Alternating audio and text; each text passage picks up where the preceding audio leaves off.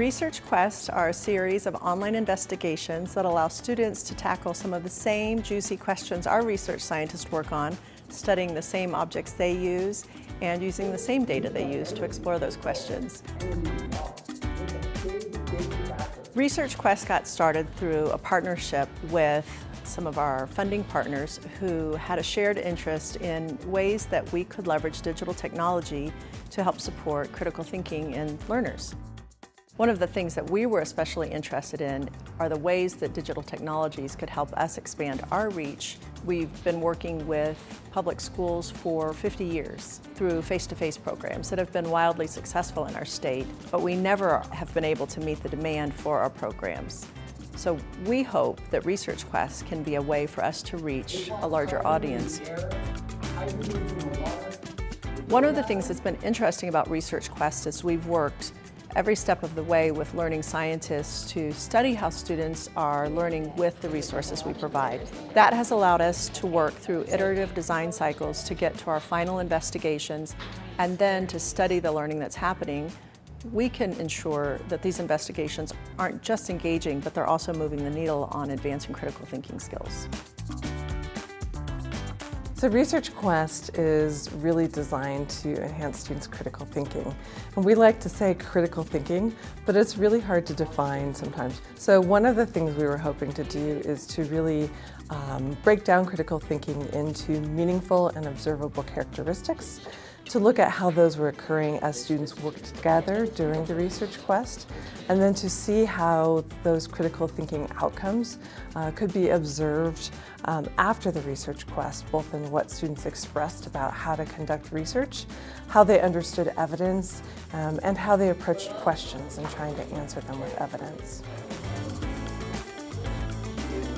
My role in Research Quest has been to consult on the learning aspects, to really try and design Research Quest to support deep and meaningful learning processes, especially those surrounding critical thinking, as well as to evaluate whether those processes are occurring in the classroom and the outcomes associated with critical thinking. In the first sets of Research Quest, when we first started out, what we found was some of the maybe easier aspects of critical thinking were fairly natural for students. They were really engaged with the museum objects, so they asked a lot of questions, they developed hypotheses to test, but they didn't always engage in the more difficult aspects of critical thinking, and those are things like flexible thinking, keeping your mind open until you have sufficient evidence so you're not making up your mind too fast, and also to really think more carefully with evidence and the quality and the balance of evidence instead of finding maybe a piece or two of evidence and then deciding that they must be right. We designed Research Quest over time to try and enhance those more deep and difficult aspects of critical thinking. We'd look at the process of what students were engaged in the classroom and really try and think about how can we create materials, prompts, situations in Research Quest that really help students engage in those more difficult aspects and to hold back and learn to use evidence in different ways. One of our investigations is situated at the Cleveland Lloyd Dinosaur Quarry here in Utah. And one of the basic phenomena that students explore in this investigation is trying to figure out what dinosaur particular bones have come from that have come out of that quarry. Compare your earlier observations with the identified fossils. Are the features the same or different? For example, do a few species' jaws have teeth similar in shape to the ones in our mystery jaw? That's helpful, weak evidence that can start to point you in the right direction. The process of developing Research Quest was very rich and quite iterative.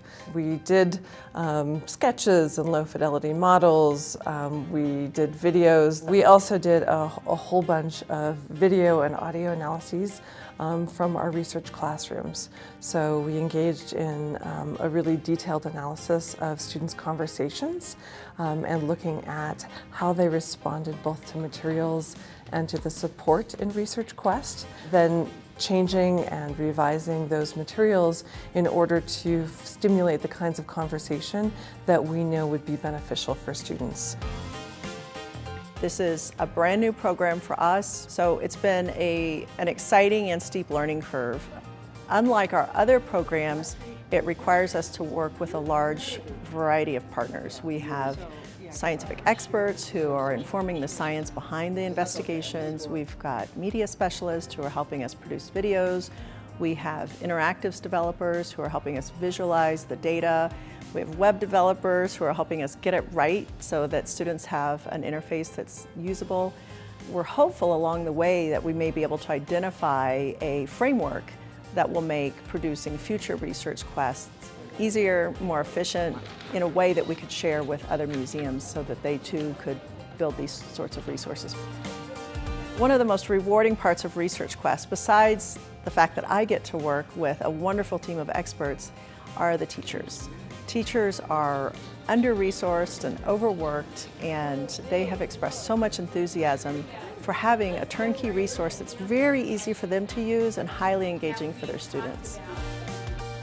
If you're a teacher, you can access Research Quest by going to the website, creating a free account, and what you'll find is access to those investigations for your students. You'll have teacher support materials, you'll have student notebooks, and you'll also have assessments for measuring the learning that's happening in your classroom.